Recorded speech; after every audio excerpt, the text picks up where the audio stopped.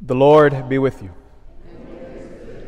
A reading from the Holy Gospel according to Matthew. As Jesus passed by, he saw a man named Matthew sitting at the customs post.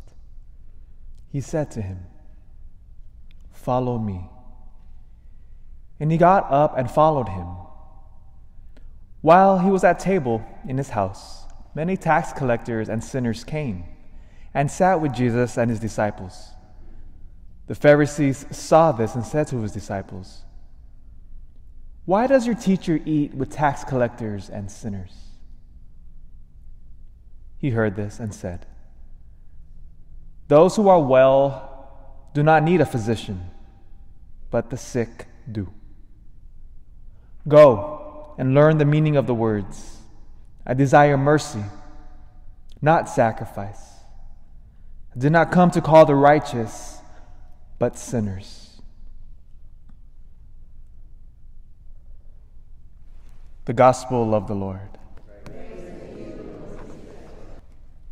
There's a very comforting spiritual principle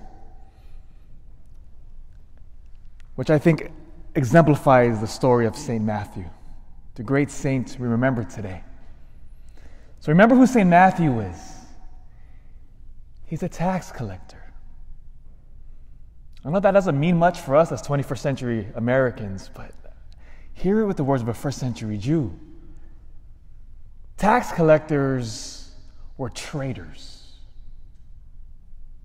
And as we all know, traitors are one of the most loathsome people.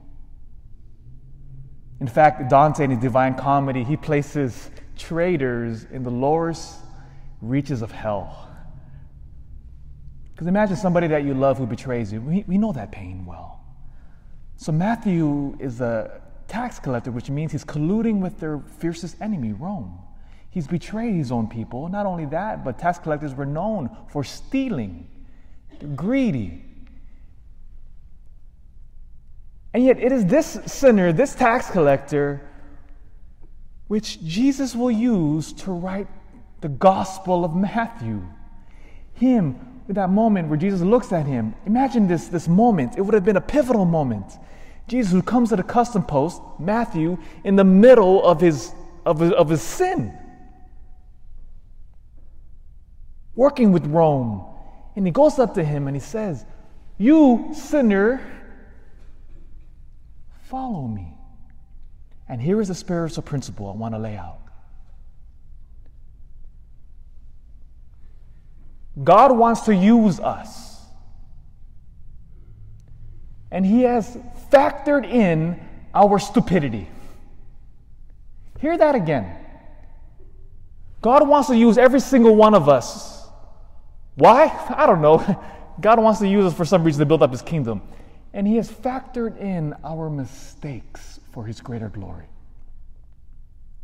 Because here is the rationale. Why call it a very comforting spiritual principle? Because every single one of us here has made mistakes in our lives.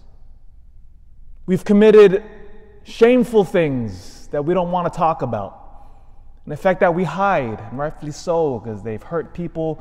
We've made horrible decisions and with long-lasting consequences. We've made many, many mistakes. And it is precisely those sins, those mistakes, those shameful decisions that we'd rather take away that God can use.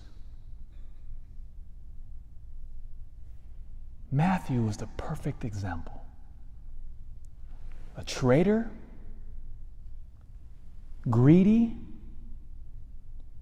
and it's precisely him that Jesus will use.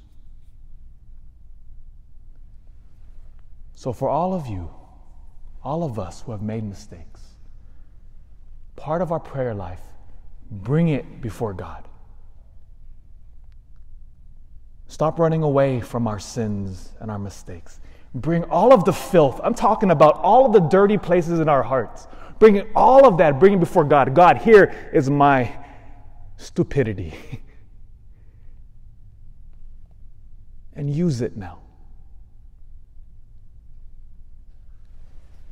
And remember this Bible verse, by the way. Never forget it, and I'll end here. Romans 8:28. St. Paul discovered this principle. And St. Paul would beautifully say in Romans 8:28, it's an easy number to remember, 8:28, all things work for the greater glory of God for those who love him. Notice that. All things. Not just the things that we're good at. Everything. And that includes our silly mistakes. Romans 8:28.